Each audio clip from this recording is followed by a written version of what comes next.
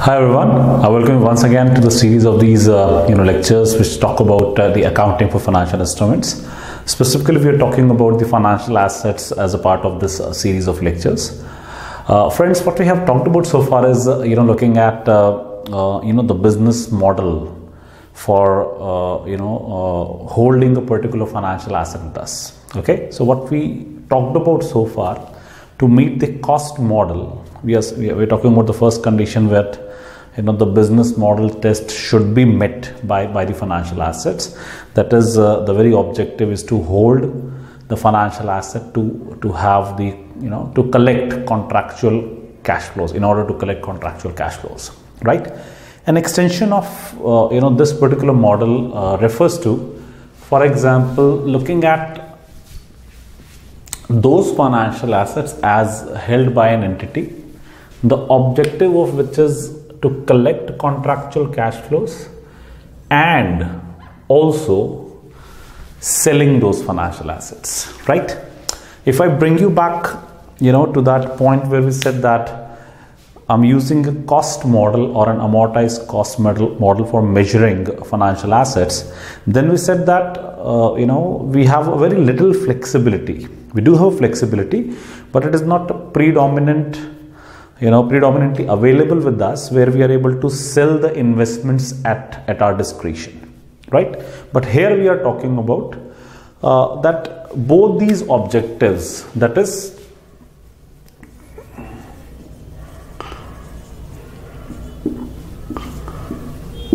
objectives of holding the investments,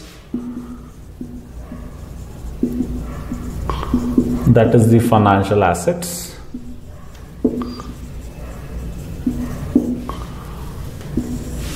so be it the collection of contractual cash flows and be it selling those financial assets, both these objectives are integral to achieve the purpose for which the financial assets are the investment is made into such financial assets. Okay, so let's try to understand first, with the help of an example, what are we trying to say here, and then let's see, are we able to connect with this or not. Okay, and then we can obviously follow on the accounting part of it as well. Okay, so let us say that there is a company X, okay, that needs to invest in a major plant in few years. Okay, so of course the company X is generating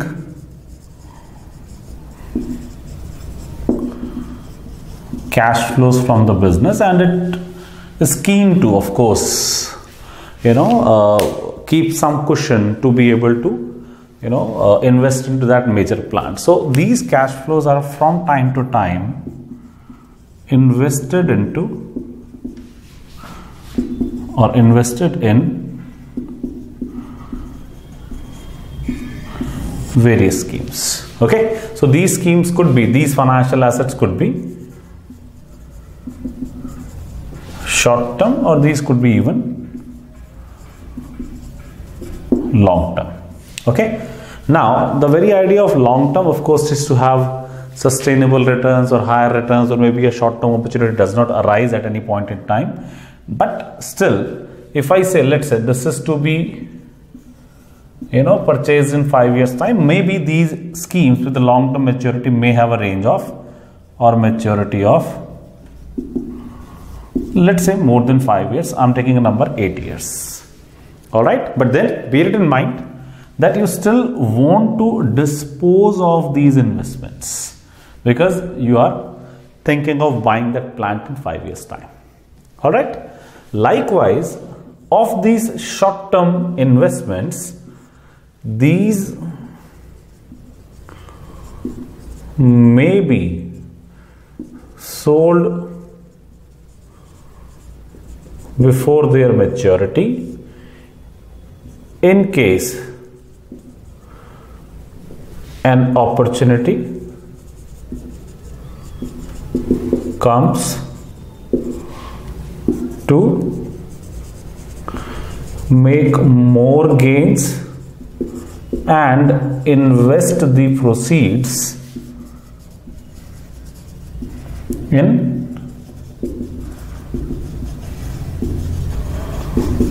better investments or high income generating investments here, right?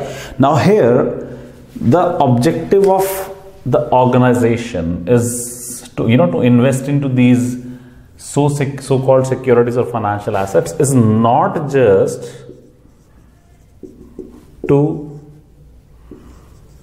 earn income by means of holding these assets, but also to, of course, sell the investments, right? So there is a little more frequency, or there is a more frequent sales happening in these kind of models, or the way these businesses are or these investments are kind of held by the entity. So here we are saying that both the collection of contractual cash flow and the sale of financial assets is integral. Without these two, the company is not operating. Okay, so what we are saying here is, in this case, there are two objectives being met, which clearly indicates that the cost model cannot be applied. The cost model cannot be applied here, right? But then the standard starts offering us an option of course, the fair value through OCI, the other comprehensive income approach started coming into our books now, right? The standard specifically suggests that under this approach, we are saying that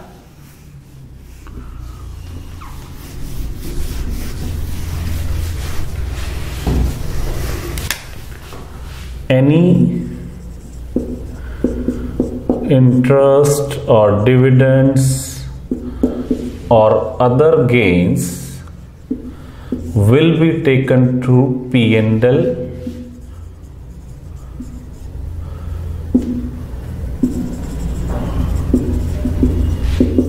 as based on realization. Okay, until the time these investments are held, any changes in fair value of that investment will be taken through the other comprehensive income, right? Here we are saying that the company sells to invest again, maybe for that particular objective of, let's say,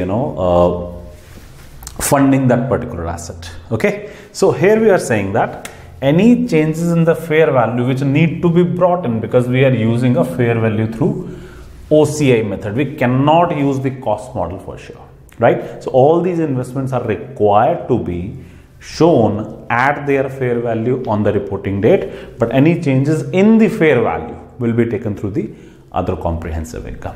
Okay, so what I'm trying to say here is,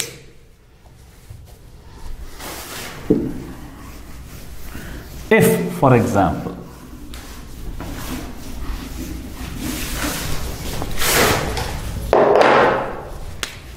I made an investment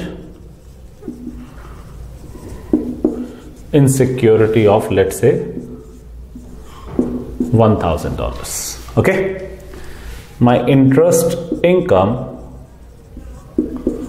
comes to, let's say, at the rate of 6% is coming at $60. All right, let us say the amount is recovered, as in the interest is received. All right, but then the fair value on reporting date of this investments come to, let's say, 1020, right? So here what you would notice is that you have earned an income of 60 as an interest income, and the par value, the overall value of the investment is also increased from 1000 to 1020, which means that my total profit comes to 60 plus 20, right? But my standard says till the time it is recovery of those contractual cash flows, this is a realized profit, and any change in the value is an unrealized profit. That is where we would say my accounting for this entire piece of information would be. So let's say if I make an investment, debit investment credit bank, $1,000. All right, that's my first entry. My second entry is I've received an income, I've earned an income, so debit bank $60, credit interest income going to P&L $60. Okay. Third, the investment value increases from 1000 to 1020. So here I'm saying my investment increases by $20, and this gain is taken through other comprehensive income as an unrealized profit. The very idea of showing this through unrealized profit or unrealized gains or losses account, that is the OCI account, is that the primary objective is not to sell. The primary objective is not speculation, right? We still wait probably, most of the times until maturity. Okay. The collection of contractual cash flows is also an equal constituent, equal part or an integral part of holding these financial assets, right? And that is where we say that till the time you are making a gain through interest or dividends, show it into the P&L, normal accounting, and any changes in the fair value should be reported through OCI. That means what? It means that such investments, I need to keep a track of how much is the interest income and how much are the changes in the fair value, right? So if I say that I did not receive the income, okay, so let us say that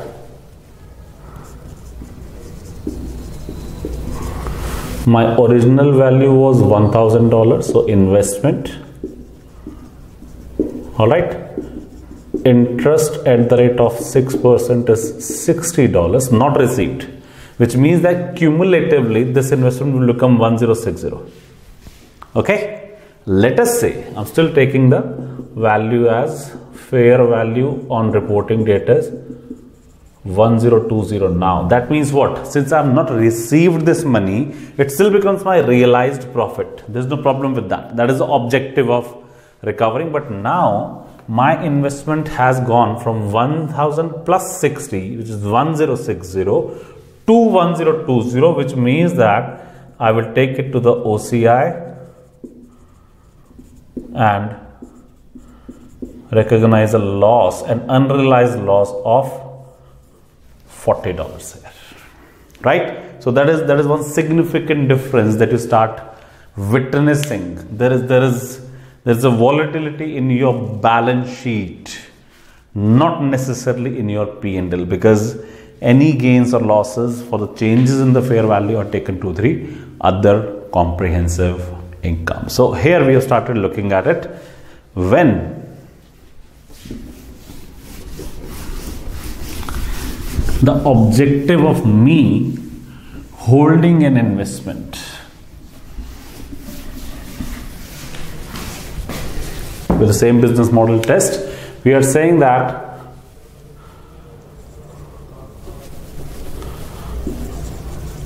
the business model is to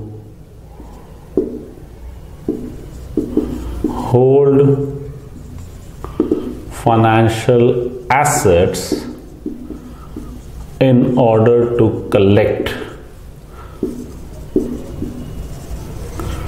contractual cash flows, right, as one of the conditions. There is still one more condition.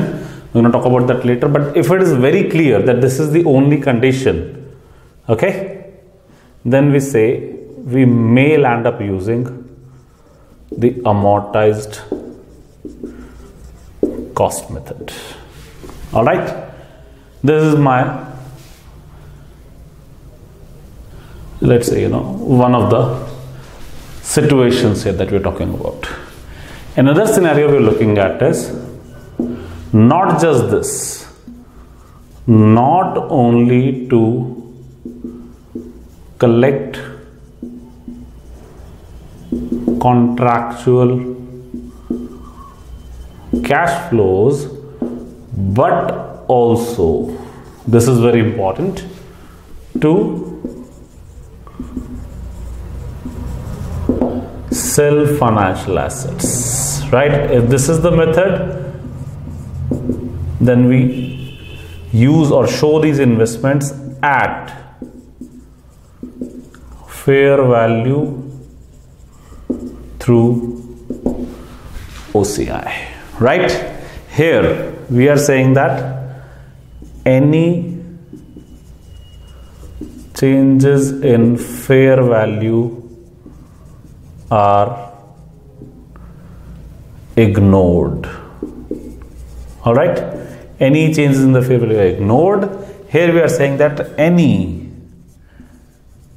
changes in fair value are shown through OCI, right, subject to these two conditions being met. Let us say, I'm just taking a small point here, that my business model is not driven towards collection of contractual cash flows. My very objective of holding these investments are to make some short-term gains, means some speculative gains. This is where, very briefly, I can say I'm going to use the category which is fair value through P&L. That means that any changes in fair value are taken through, of course, P&L. We have to obviously discuss this more in detail, but predominantly my business model test would want me to assess whether my objective is to hold contractual cash flows or to hold financial assets in order to collect contractual cash flows, very specifically only to collect contractual cash flows. The second one, not just the contractual cash flows but also the sale of these financial assets. And the third one is forget the contractual cash flows, I'm more into the sales, purchases and things like that. So accordingly, my accounting method will get changed here, right? That is the significance of the business model test. Very specifically, the standard expects us to look at all these parameters, come to a conclusion and do the accounting after having classified the financial assets under these categories, right? One very important discussion that we have done at this point in time, we look at beyond these points, we try to understand these financial assets more in detail, accounting thereof, and that's how it is, right? So keep watching these lectures, do subscribe to our channel, and happy learning. Thank you very much. Have a good day. Take care. Bye.